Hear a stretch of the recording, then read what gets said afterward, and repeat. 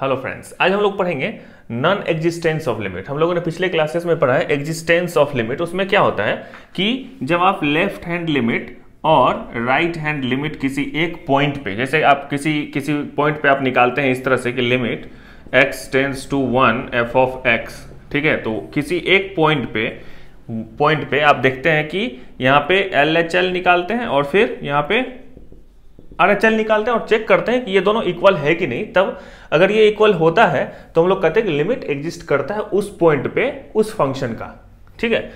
अब हम यहाँ पे देख रहे हैं कि नॉन एग्जिस्टेंस कौन कौन सा ऐसा सिचुएशन हो सकता है जहां पे कि लिमिट एग्जिस्ट ना करता हो, ठीक है। तो इसी बेसिस पे आप यहाँ पे क्या कर सकते हैं कि ये लिख सकते हैं कि अगर लेफ्ट हैंड लिमिट, ठीक है, लेफ्ट हैंड लिमिट और, ठीक है, ये एक पॉइंट हुआ। दूसरा चीज क्या होता है, और राइट हैंड लिमिट, ठीक है, राइट हैंड लिमिट और बोथ, ये दोनों लेफ्ट हैंड और right hand both do not exist, ठीक है। ये सब मैं अभी एग्जांपल कर करके बताऊंगा कि ये कैसे यहां पे हो रहा है, ठीक है। लेकिन यहां पे अभी समझिए कि left hand limit, right hand limit और दोनों में से कोई भी, अगर लेफ्ट हैंड लिमिट एग्जिस्ट नहीं करता है या तो राइट हैंड एग्जिस्ट नहीं करता या दोनों नहीं करता, इन तीनों केसेस में एक लिमिट एग्जिस्ट नहीं करेगा, ठीक है। दूसरा पॉइंट क्या हो सकता है कि ये दोनों एग्जिस्ट करता हो, ठीक है, left hand limit and right hand limit exist करता हो बट नॉट इक्वल। समझ में आ रहा है दूसरा पॉइंट। और तीसरा पॉइंट क्या हो सकता है यहां पे कि एग्जिस्ट करता हो, ठीक है, left hand limit and right hand limit exist करता हो, ठीक है, लेकिन किसी एक पॉइंट की तरफ टेंड ना करता हो। समझ रहे हो, मतलब वेरीज करते रहे, ठीक है। जैसे लिमिट में हम लोग क्या देखते हैं कि किसी एक पॉइंट की तरफ कन्वर्ज करता है वैल्यू, ठीक है। जैसे यहां पे देखने कि 1 पे इधर से भी आ रहे हैं तो 1 की तरफ जा रहे हैं, इधर से भी जा रहे हैं तो 1 की तरफ जा रहे हैं। लेकिन कोई एक ऐसा फंक्शन हो सकता है कि जिसमें मान लीजिए कि f ऑफ 1, f ऑफ 1.01 इस तरह से अगर कुछ आप डाल रहे हैं तो कभी ये 2 आ रहा है, कभी 3 आ रहा है, कभी 4 आ रहा है, कभी 5 आ रहा है, कभी कुछ भी आ रहा है। मतलब कोई एक पर्टिकुलर एक नंबर नहीं आ रहा है जिसकी तरफ हम ये बोलें कि ये फंक्शन टेंड कर रहा है और इसका वैल्यू ये हो जाए। तो इन तीनों को हम लोग यहाँ पे अभी बारी बारी से देखेंगे एग्जांपल के साथ कि कौन सा केस किस तरह से काम करता है। अब देखिए कि ये function f of x equal to 1/x, ठीक है। यहाँ पे हम लोग इसका लेफ्ट हैंड लिमिट और राइट हैंड लिमिट निकालेंगे कहाँ पे, x जब 0 की तरफ जा रहा हो, क्योंकि ये फंक्शन 0 पे अनडिफाइंड है, 1/0, ठीक है, 1/0 अनडिफाइंड है। हम लोग कोशिश कर रहे हैं कि इसका लिमिट निकालते हैं, limit x tends to 0 1/x, ठीक है। इसके लिए हम लोग क्या करेंगे, लेफ्ट हैंड लिमिट निकालेंगे और फिर राइट हैंड लिमिट निकालेंगे, देखेंगे दोनों का क्या पोजीशन है, ठीक है। तो यहां पे हम लोग निकालते हैं limit x tends to 0 minus means left hand limit, ठीक है, ऑफ 1/x, ठीक है। अब यहां पे देखिए कि ये पॉइंट क्या है, 0 है, इधर 1 है, इधर -1 है, इस तरह से ये नंबर लाइन पे होगा। 0 से ठीक पहले हम लोग क्या कर रहे हैं, यहाँ पे लेफ्ट हैंड लिमिट निकाल रहे हैं। इधर से हम लोग अप्रोच कर रहे हैं 0 को from the left hand side, ठीक है।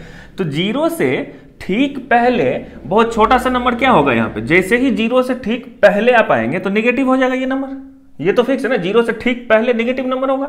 निगेटिव क्या हो सकता है, ये 0.0000000 जितना बार आपका पूरा जीवन भर लिखते रहिए 0, फिर यहाँ पे इस तरह से आप लिख सकते हैं ये नंबर, इससे ठीक पहले वाला नंबर। तो अब यहाँ पे ये क्या हो जाएगा, अब देखिए जैसे इसमें x जैसे ही 0 से पहले वाला 0 एक नंबर होगा तो ये निगेटिव हो जाएगा, ठीक है। और यहाँ पे 0.000000000 बहुत बार होगा। तो अब मैं यहाँ क्या कहना चाह रहा हूं कि ये क्या हो जाएगा, ये जैसे ही आप यहां से हटाएंगे इस पॉइंट को, दशमलव को, तो ये ऊपर में चला जाएगा ये, ठीक है। समझ में आ रहा है। और ये निगेटिव रह जाएगा तो ये किसकी तरफ अप्रोच कर जाएगा, ये -∞ की तरफ। समझ में आ रहा है। जब आप लेफ्ट हैंड लिमिट निकालेंगे तो ये किधर की तरफ चला जाएगा, -∞ की तरफ। तो यहां पे क्या हो गया कि ये एग्जिस्ट नहीं करता है, ठीक है, do not exist, do not exist. समझ में, क्योंकि इन्फिनिटी क्या होता है, इन्फिनिटी एक नंबर नहीं होता है। जब भी किसी प्रॉब्लम का आंसर आपको इन्फिनिटी आता है इट मींस कि वो एग्जिस्ट नहीं करता है, क्योंकि आप इन्फिनिटी को फाइंड नहीं कर सकते। पर्टिकुलर कोई एक नंबर जो होता है वो इन्फिनिटी नहीं होता है। तो यहां पे हम लोग बोलेंगे डू नॉट एग्जिस्ट, तो यहाँ पे एक केस तो हो गया कि लेफ्ट हैंड लिमिट एग्जिस्ट नहीं कर रहा है। तो यहाँ पे कंसेप्ट तो ये बोलता है कि जब आप एक लिमिट निकल गया लेफ्ट हैंड की एग्जिस्ट नहीं करता तो फर्दर चेक करने की कोई जरूरत है नहीं, लेकिन हम लोग यहाँ पे फिर भी देख रहे हैं कि इसका राइट हैंड लिमिट का क्या पोजीशन है, 0 प्लस, ठीक है 1/x प्लस मीन्स क्या हुआ कि अब हम यहाँ पे इसके ठीक 0 से आगे जैसे ही हम लोग बढ़ेंगे तो ये नंबर क्या हो जाएगा, पॉजिटिव हो जाएगा। समझ में आ रहा है? यहाँ पे ठीक यहाँ पे तो ये जाएगा पॉजिटिव 0 पॉइंट, फिर से यही 0 0 0 0 0 इनफाइनाइट टाइम्स आप लिख सकते हैं। तो ये जैसे ही यहाँ पे होगा तो ये क्या हो जाएगा 1/0.000000001, ठीक है। ठीक उसके बाद वाला नंबर, तो अब यहाँ पे नेगेटिव तो नहीं है क्योंकि ये राइट हैंड साइड में, तो ये हो गया क्या, पॉजिटिव, ठीक है। तो अब ये किसकी तरफ जा रहा है, ये पॉजिटिव की तरफ। समझ में आ रहा है? तो अब मैं यहाँ पे क्या बोल रहा हूँ, ये भी डू नॉट एग्जिस्ट।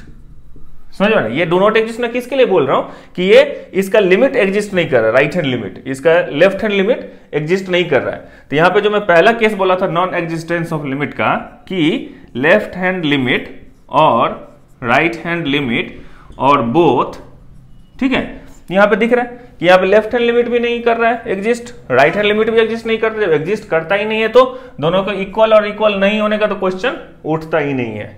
ये है limit x tends to 0, function क्या है e⁻1/x। इसका हम लोग लेफ्ट हैंड लिमिट निकालते हैं, ठीक है। लेफ्ट हैंड लिमिट कैसे निकालेंगे, जब limit x tends to 0 minus होगा तब होगा, ठीक है। तो ये हो जाएगा e⁻1/x, ऐसे लिख सकते हैं।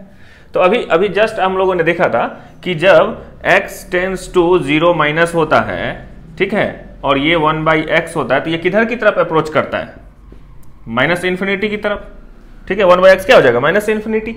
तो यहाँ पे यहाँ पे क्या हो जाएगा, ये equal to limit x tends to 0 minus e⁻∞, ठीक है। समझ में आ रहा है?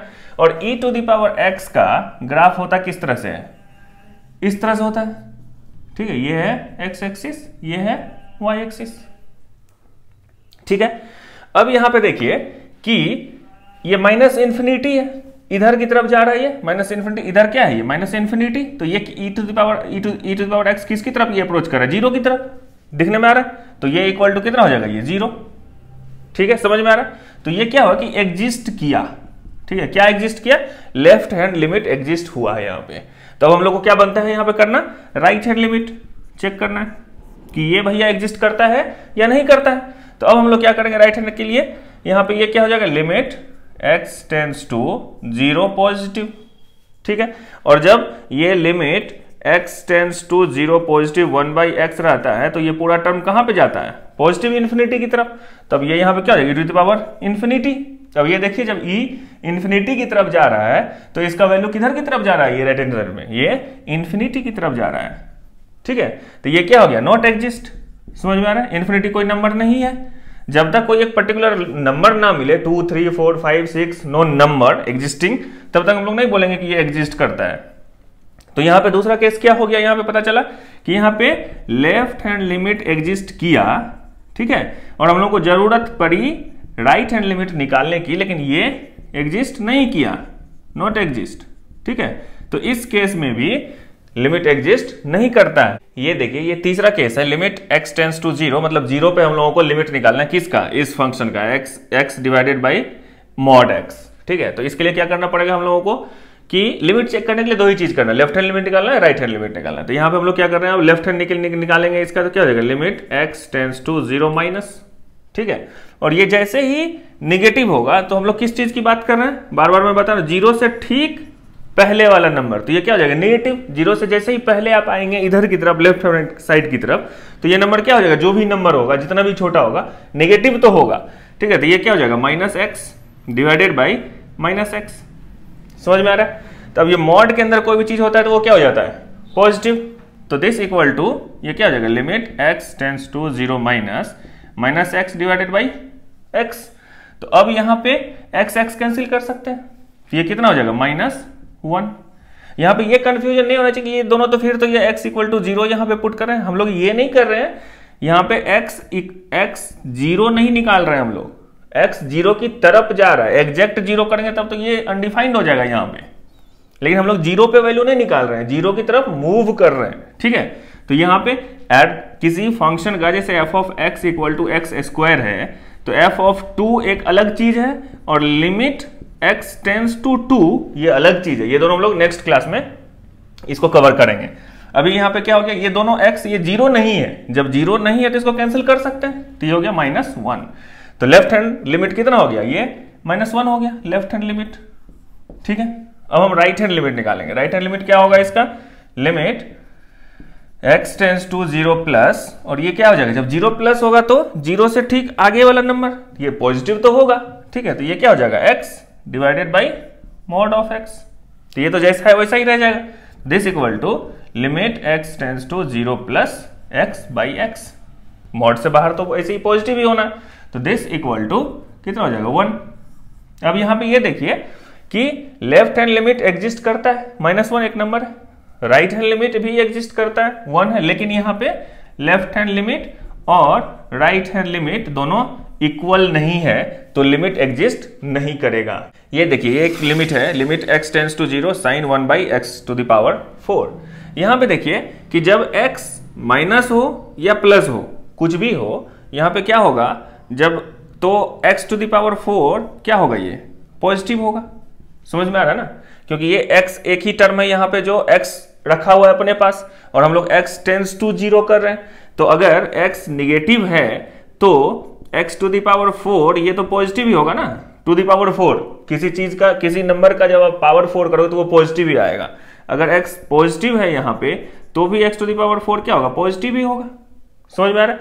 तो अब यहाँ पे क्या है 1 बाई x4, ठीक है। तो x पॉजिटिव 0 की तरफ हमेशा अप्रोच करेगा यहाँ पे इन दोनों केस में, ठीक है, पॉजिटिव 0, क्योंकि यहाँ पे x टू द पावर 4 है तो ये पॉजिटिव 0 होगा।